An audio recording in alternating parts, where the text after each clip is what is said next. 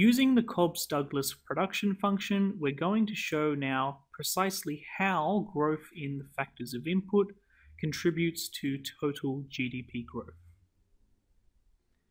If we assume that GDP is a variable that changes over time, then the growth in GDP is given by the derivative with respect to time. Fairly straightforward.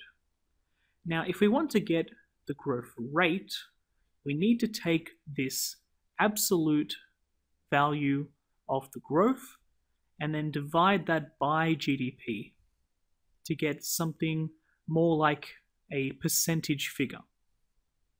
So this is continuous growth. If we were looking at it in a discrete manner, then this would be the same as sort of y at time t minus y at time t minus 1. So that's all well and good, but if we want to look at a growth rate, we need to take that and then divide it by y at time t to get it as more of a percentage figure.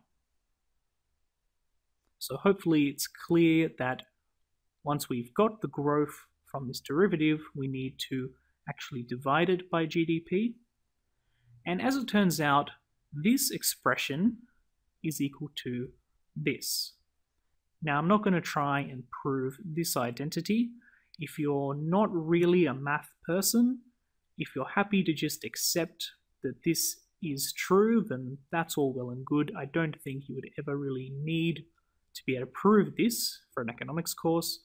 But if you're the kind of person for whom you really need to be able to see exactly what